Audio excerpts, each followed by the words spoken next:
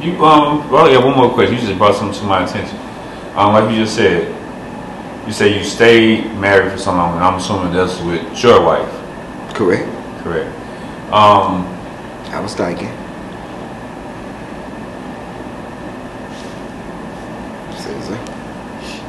I think you kind of clarified this in our last interview. I'm gonna ask you again for the people who just now seeing this interview. Were you always having these type of tendencies during your marriage? Yes. And you was fighting against it? Before I was married. What's your name? I got married young, I told you. But before I was married, what? It's the dick for me. Period.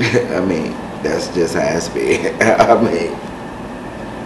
Do you believe in the fact that the saying that people are born how they are? I don't believe that now. I mean, I do believe that it comes from the male gene. It's from what I've been reading. I do believe that because I believe that. I understand, like, explain like what you mean it comes from the male gene. I believe that the gay son is because it's something from their gene line from the males. That's whatever it may be, but trust me, that's just what I believe. You know, I mean, could not be true. That's what I've read. I mean, I'm not an author of a book, so you know, but that's what I've read. You know, and it seems about accurate from the things that I've seen out here in life. You know, but I don't think a person is born gay.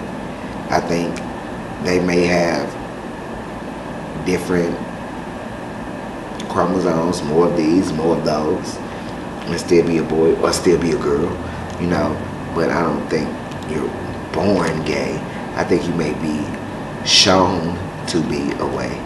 You know what I'm saying? Like I said, I was, you know, my mother was in the army when I was little, so I was with my grandmother a lot,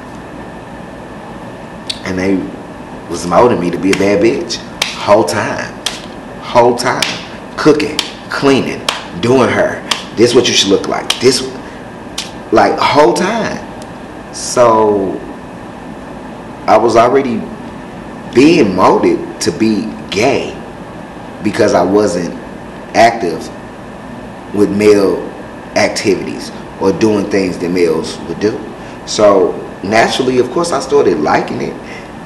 I was little, 7, doing My Little Ponies. What you talking about? I remember, you know. So this is what I was shown how to be a bad bitch. Now, did I make a choice? I made my own choice, of course, because I was raised in church.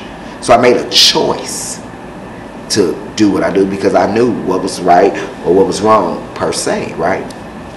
So yeah, I made a choice, but I don't think, once again, nobody could just be, oh, you just born gay. How?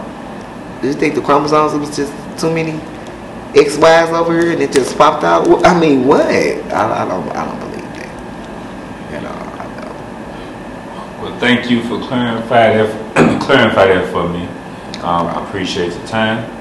As always. Until next time we meet up, man. Appreciate you coming out. Thank you much.